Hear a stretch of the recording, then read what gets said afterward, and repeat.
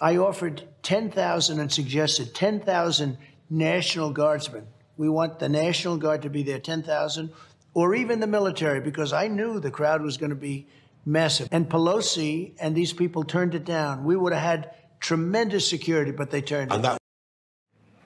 Former President Trump last week calling out House Speaker Nancy Pelosi for refusing his calls for more security on January 6th. Now, a new memo from a former D.C. National Guard official appears to be confirming at least part of Mr. Trump's story. Colonel Earl Matthews writing, quote, Army Lieutenant General Walter Piatt stated that the presence of uniformed military personnel could inflame the situation and that the police were best suited to handle the situation. Both Lieutenant Generals Piatt and Flynn, the brother of General Michael Flynn, stated that the optics of having uniformed military personnel deployed to the U.S. Capitol would not be good. Here now, President of Judicial Watch, Tom Fitton, and author of A Republic Under Assault. Tom, it's great to have you with us today. So what do you make of this? I know you obviously have information. You've looked into this for months and months. You know, were calls from then President Trump to call in the National Guard disregarded by House Speaker Nancy Pelosi? Well, they were disregarded by virtually everyone who was responsible for security on the Hill. Whether she specifically rejected 10,000 troops, and that was something he told his senior people, and they didn't want to do it.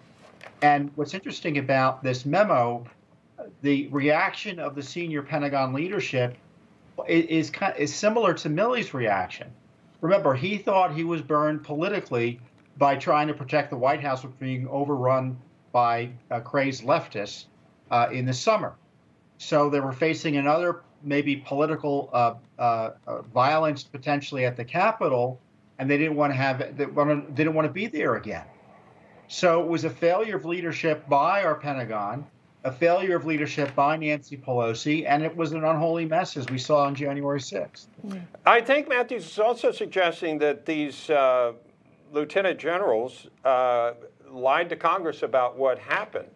Do you have reason to believe that's the case? And what did they say and what really happened? Well, they've suggested to Congress that optics didn't have anything to do with it, and this memo suggests, in fact, that was the case. So it's something that I think should be carefully looked at. You know, the other thing is, I mean, we had documents come out, guys. I don't know if you saw a few weeks ago.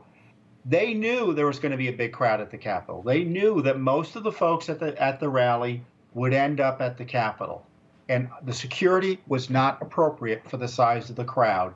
And you had opportunists and the push past the woefully undermanned security barriers, and then the crowd followed, and we saw what happened.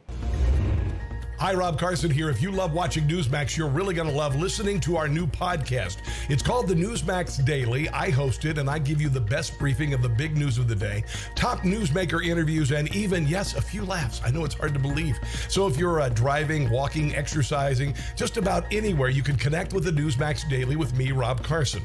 Find our podcast online or go to iPhone, Spotify, iHeart, Stitcher, and more, and start listening today.